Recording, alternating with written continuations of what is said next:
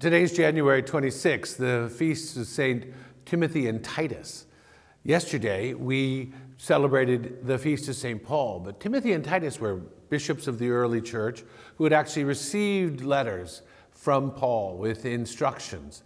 And it was Paul strengthening them in their ministry, showing us the transmission of the faith from one generation to the next. And this is the call not just for great apostles like Peter and Paul and Timothy, Titus, it's each one of us. And the question I think the Lord's going to ask us when we meet him is he's going to say, who did you bring with you? Who have you shared the faith with? Our faith is not just a private project, but rather this public plan of the salvation of the world. So this day, pray to Timothy and Titus to have the courage to hand your faith on to others. God bless.